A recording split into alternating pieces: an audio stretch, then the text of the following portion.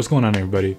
My name is Aryan, and as 2021 is coming to an end, I was thinking about some of the gadgets and some of the tech that I've been using throughout the year that has either made my life easier or that I've just genuinely enjoyed using. So just to put it out there, some of these have come out in 2021, some of them were from before, but all of them I've bought in 2021. And that's what I want to share with you guys today. Before we get started, why don't you do me a little solid and just click that subscribe button. It helps me out a ton, it helps the channel out a ton, and just be that cool guy to hit that subscribe button. But without further ado, let's just jump into some of the tech and the gadgets that have been my favorite in the year of 2021. Okay, so first up is my phone. This is the iPhone 13 Pro Max. And if you didn't see already, I switched from the iPhone 13 Pro to the bigger iPhone 13 Pro Max, and I've been loving the bigger size ever since. The battery on this guy is literally next level. Like, for example, a couple days ago, I just came back from a trip, 2.5 days out of town. I didn't even take a charger. It charged up 100% on the way there, and no charger, no plugging in. I was using it quite a bit, actually pretty heavy on directions, and I came back with like 5% left. So just the fact that I had battery left after 2.5 days of using this heavy, that's pretty insane to me. Aside from that, the cameras on these guys, they're awesome. Sometimes I use them to film a little bit of filler clips for these YouTube videos and nobody would ever know. In fact, if you're somebody who wants to start a YouTube channel and you don't want to invest in like the big expensive cameras, an iPhone camera is more than good enough to get you started. That just goes to show you how good the cameras have gotten on these things. And one more thing that I love about this is the 120 Hz ProMotion screen. Looking at a 60 Hz screen after using this, it just feels so much slower. Like, this honestly feels so fluid, so fast, and I just love the animations, and it's just a joy to use on the 120 Hz screen. Okay, so next up is my new 16-inch M1 Max MacBook Pro. If you haven't checked it out already, I did a couple videos on this, unboxing it and how my impressions on it were after a week. I'll link those two videos in the description below, but to keep it short, I love this machine. Pretty much every single thing about this, I'm really enjoying. The design, it feels so industrial. It makes me want to get work done. It makes me want to be productive on it, create, all those things. I mean, if you drop $4,300 on a laptop, it damn well better make you feel like that. No, but honestly, the things that are so clutch to me is that they brought the ports back and just the physical size of it.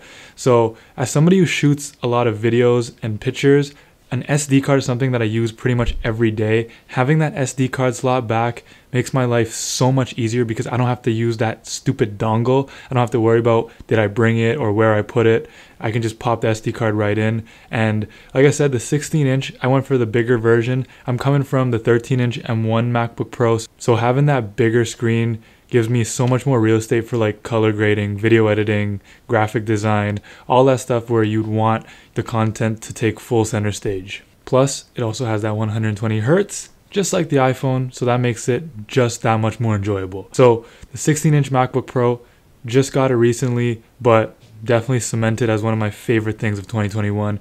Probably going to be one of my favorite things for a while to come now. Alright, so next up on this list is something that I picked up at the end of the summer and I've been loving it ever since, and that's my Fujifilm X100V camera. So what made me pick up this camera was the fact that I had the Sony a7S III, which is what I'm filming on right now. It's a pretty big camera when you put a big lens on it. It's not an easy setup to just take around in public, in busy environments. So having a little compact camera was something that I was looking for a while. The little point and shoot nature of this camera is literally perfect. So for example, I took it to Dominican Republic with me when I went on vacation, and I just put it on with this wrist strap. I took it pretty much everywhere, didn't miss a moment.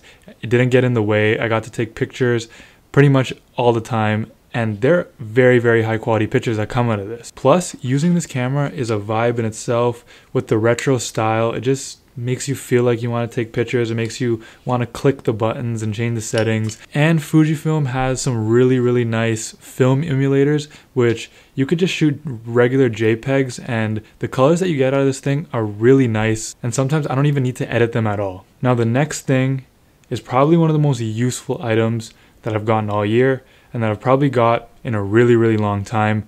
I can't tell you how much time it has saved me, how much hassle it saved me, and I'm talking about the AirTags. If you don't know already, the Apple AirTags are little trackers that you could put pretty much on anything. I got them on my keys, and they make finding your stuff that you lose so much easier, and it comes in so much more handy than you think. Now, I'm not gonna lie to you.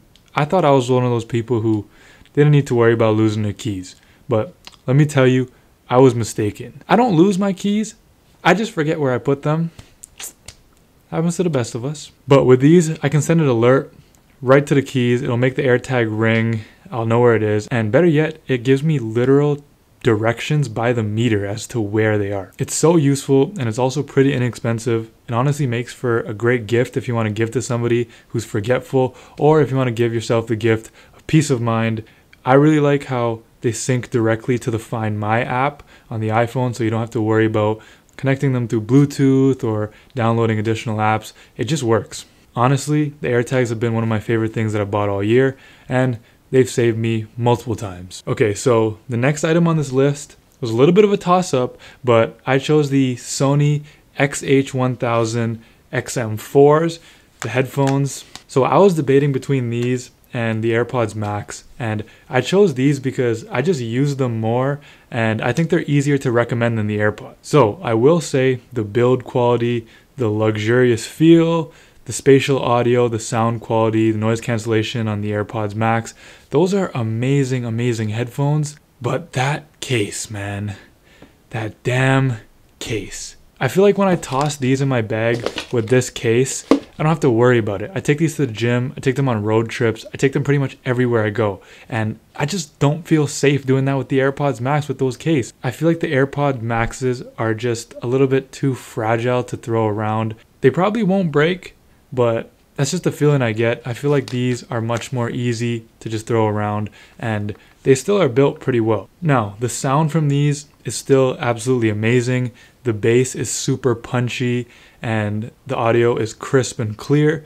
The noise cancellation is very, very good. Like, I can literally put them on in a plane or like a busy room, and I can tune out everything. So noise cancellation and the sound quality is very, very, very good. And you can sometimes find them on sales for pretty decent prices, especially for other headphones in this bracket. So I can wholeheartedly recommend them to pretty much anybody in the market looking for a pair of wireless headphones. I picked them up in the summer. I picked them up actually before I picked up the AirPods Maxes. I still like both headphones, but I've been using these quite a bit more just because I feel like I could be a little bit more confident in using them in multiple situations. All right, the last item on this list, but certainly not the least, of one of my favorite pieces of tech that I picked up in 2021 is the Sony 24mm f1.4 G Master lens. I started my YouTube channel back in January. I did not know anything about cameras. I did not know anything about lenses, but I knew that a YouTube channel is always something that I wanted to start off with. Picked up this as my first ever lens to put on the camera, and I had this for pretty much 6 months without any other lens. It didn't have any zoom, but that was never an issue for me. I shot pictures with it. I shot talking heads like I'm shooting right now. I shot product B-roll, like pretty much everything. And since it's a 1.4 aperture, it's so good in low light. It's pretty much the one lens that did it all for me. So if you're in the market for a lens and you don't want to be spending those crazy prices that you would for, let's say, something like the 24-70, which is like $3,000 plus, this lens is such a good starter lens. I literally vlog with it too. I can't say enough good things about it, and it holds a little nostalgic value in my heart because it's what got me started in this YouTube channel. And overall, it's just an amazing lens. It's sharp, it's crisp. Can't say enough good things about this lens. Alright, and that's going to bring me to the end of this list. Like I said, some of these have come out in 2021, some of these haven't, but they're all things that I've picked up in 2021, and they're all things that I've really, really enjoyed using. If you found this video helpful, or if you enjoyed some of the items on this list, make sure you leave it a thumbs up, and make sure you click that subscribe button, because like I said, it really, really does help me out a lot. So do me a solid, and go do those things. I'll be back with another video real soon. Stuck till the end, special shout out to you. Thank you guys for watching so much. I'll see you in the next one.